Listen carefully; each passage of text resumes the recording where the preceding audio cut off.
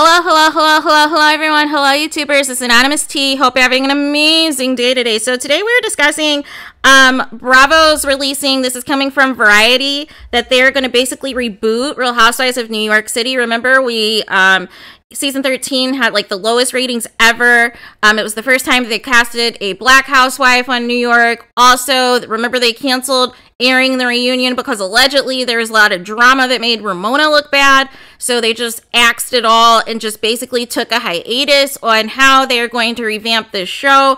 And so it looks like basically they are going to not only reboot the existing franchise, but they're going to do some sort of a spin-off of the previous housewives, previous New York housewives and such. That would be a part of that show. So the article reads as this. After a messy and low-rated 13th season of the iconic Real Housewives of New York City, which concluded in September without even holding a reunion, well, technically there was one, we just didn't see it. Basically, they want to regroup. Fixing this important cornerstone of the franchise was, after all, crucial for the network. Andy Cohen, the longtime EP of Real Housewives, unveiled the team's radical new plan in an exclusive interview with Variety. The two-part strategy takes into account everything that our audience has been passionate about and has been telling us over the last year. It includes rebooting and recasting the series, most likely from scratch, launching a second new Real Housewives of New York series featuring former stars. I feel like they're going to do this with OC in Atlanta. Watch it. Watch it. You heard it here first. You know that we're at a crossroads for Real Housewives of New York, Cohen said. We spent a lot of time figuring out where to go, and the plan that we come up with, I think, is a real gift to the fans. Bravo's first priority is to fix the mothership, a challenge Cohen looks forward to enthusiastically. There are thousands of stories to tell here, he said. This is the most multicultural, diverse, and energetic and exciting city in America. We are searching for a multicultural group of friends who really best reflect the most exciting city of the country. We're looking for a group of women who are really friends, who are of diverse backgrounds, race, and religion. But Real Housewives of New York has been a Bravo mainstay since it premiered in 2008 and quickly became part of the, zeitgeist in an order not to throw away what has worked for so many years. Cohen simultaneously announced a second Real Housewives of New York City that will feature ex-cast members from the original show over the years. Though there is no official title for this show yet, Cohen said it's being referred to internally as Real Housewives of New York Throwback or Real Housewives of New York Legacy. Okay. As his in-depth interview with Variety below makes clear, Cohen declined to say who might be on that show, but says to expect Jill Zarin to be one of the first people to call him. Wait a minute, why does the Housewives have to call him?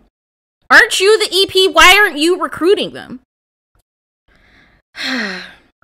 Affecting a perfect Zarin imitation, Cohen said Jill is going to be like, am I getting my apple back? And for as where the two shows will air, Cohen said that Real Housewives in New York reboot is being developed and produced for Bravo, but he thinks it's a question mark where the throwback will air since Peacock is an option. In season 13, Real Housewives in New York City was quite literally plagued because of COVID restrictions. Usual cast of 5 women. It was like smaller. For the first time in history, they included, of course, Ebony Williams, who was a black cast member, traveled from empty restaurants to empty homes, having conversations about race and politics. It was joylessness that reflected in the season's low ratings. And already a difficult to schedule reunion was scrapped when the network wondered where viewers would even want to watch one. That's not true. You guys did tape a reunion. I can't. An obvious question for the rebooted Real Housewives of New York City is whether Williams, who is popular with some segments of the audience but less so with others, might be an anchor of the new show. We are interviewing multiple groups of friends, Cohen said, so certainly if Ebony is interested and has friends that would meet our casting goals, then of course they would be considered.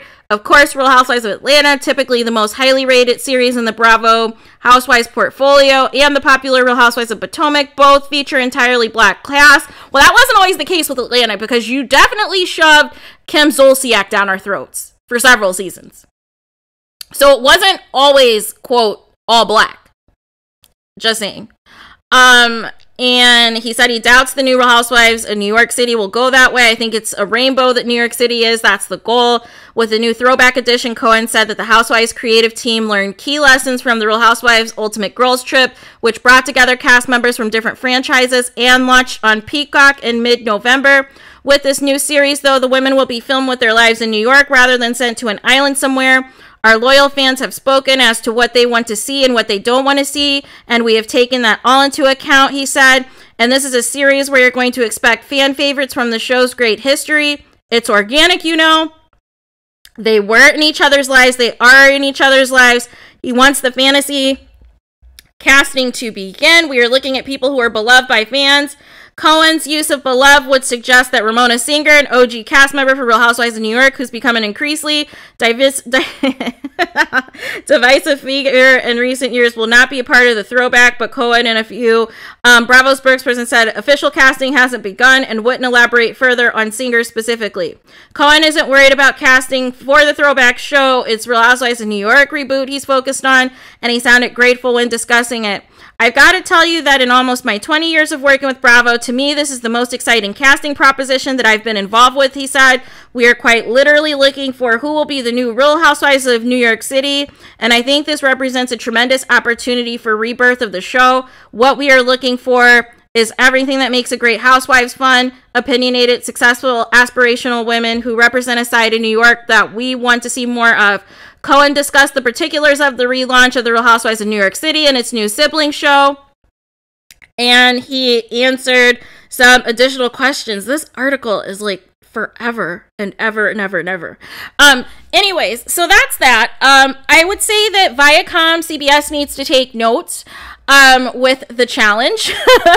It seems as though they were on the right path with Mark Long doing an All-Stars version on Paramount Plus of some of our fan faves from Real World and Road Rules and whatnot, but they need to take this approach to the challenge. What they should have announced is a focused challenge that is based off of your favorite Road Rules and Real World stars, and then this spin-off, can kind of be like a new birth of that, right? That can feature more of some of your recent MTV reality shows, like your Are You the One, like X on the Beach, and then sprinkle in Big Brother, sprinkle in Survivor, sprinkle in The Amazing Race, and Love Island, instead of the disaster that they decided to come up with, like 10 spinoffs and some the world's nonsense that is going to flop. And it just felt very watered down, and it feels like some of these challenges, I don't even know.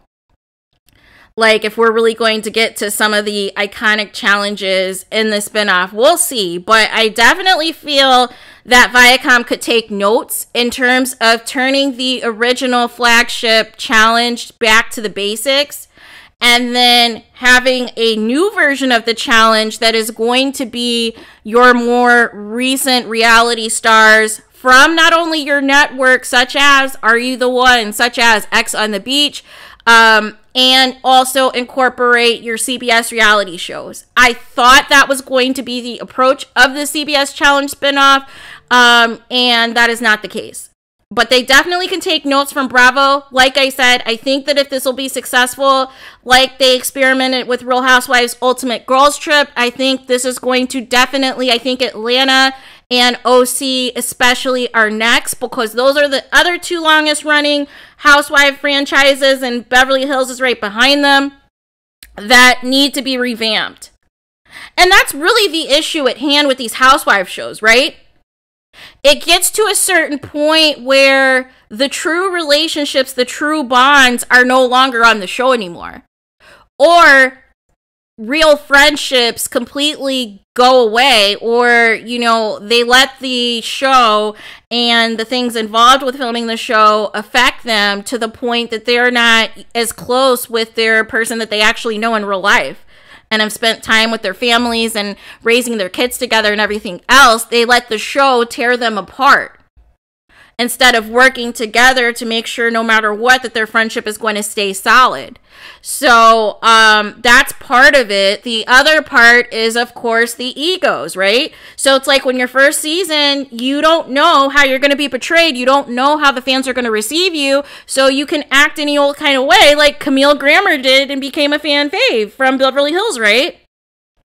But then when you start to read your press clippings, Kyle Richards, and then you completely change up and you play like this neutral role or this role that's like, I don't want to get into drama, but I'm going to have you come at my sister, or I'm going to have you come at my family. And it's like, whoa.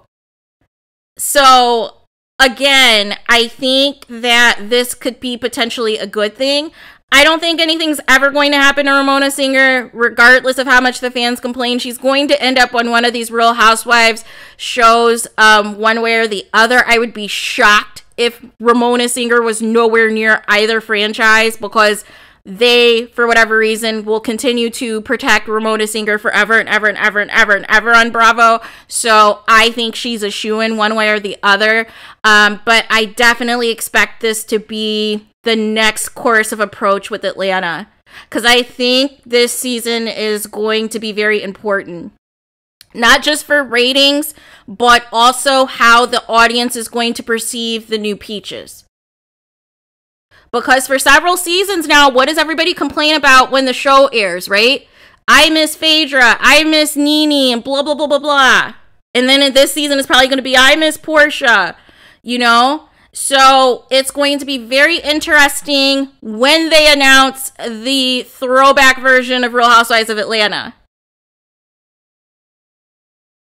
Because I think that is a possibility. And I think they would put Nene, Phaedra, and Portia as like the core of that. Watch it happen. Because they don't want... here's the thing. They don't want Carlos King to create his own Atlanta version on OWN network. You see how he scooped up Monique for the DC spinoff of Love and Marriage? Don't be surprised if they try to hurry up and usher in this Atlanta throwback Housewives on Bravo so that they can keep their Bravo Housewives. I'm telling you, it's going to be interesting. It's just a matter of who gets there first. If Carlos King gets there first, or if Andy Cohen announces first. But watch, one of them is going to have a throwback Atlanta spinoff that is going to incorporate Nene, Portia, and Phaedra somehow. Watch it happen. And then come back to me and be like, yes, you told us so. So those are all my thoughts. What do you guys think about the reboot and the revamp of Real Housewives of New York? How soon do you think this is going to be implemented across the other Housewife franchises that have been around for 10 plus years and everything else? And do you think that they will branch out and do Atlanta? And if so, who do you have being in the throwback for Atlanta? Let me know your guys' thoughts. Please do not forget to like, comment, and subscribe. Hit the notification bell so you're notified the moment I post new content on my channel. And with that being said, I will talk to you guys again very soon.